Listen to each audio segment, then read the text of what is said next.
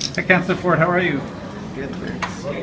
We can't keep you out of here. No. I just got discharged at 1 o'clock. And they said, go right home. And I said, okay, I'm going to go right home. I told Dan, go down to City Hall. So it's great. I'm glad to be back. How are you feeling? Feeling good.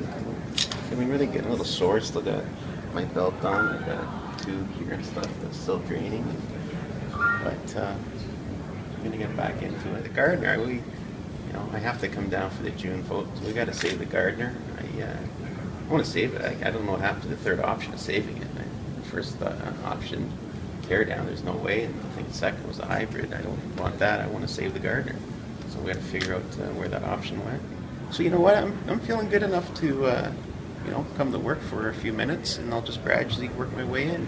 But I'm not just going to go and lay down on the bed or on the couch. I can sit in a chair here and do calls. Are you cancer free then? As far as I know, yeah, they said they got everything. So you know what? As far as I know, I am, and I feel better every day.